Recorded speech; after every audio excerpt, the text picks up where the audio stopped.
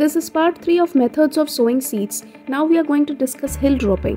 Hill dropping involves sowing seeds in small raised areas, that is hills, rather than in a continuous row or scattered across the field. The spacing between these hills is typically uniform, ensuring adequate space for plant growth and development. The advantages of hill dropping are uniform spacing.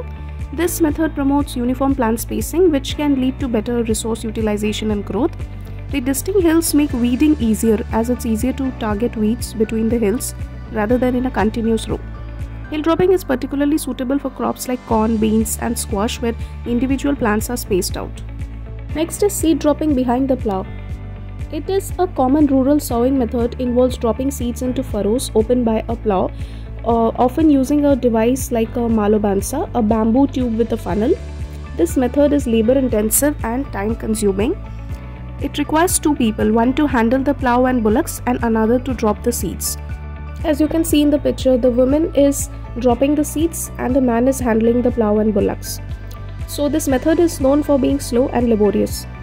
Check row planting is a method where seeds are planted in a grid pattern, ensuring uniform spacing between rows and plants, facilitating easy cultivation and weed control in both directions.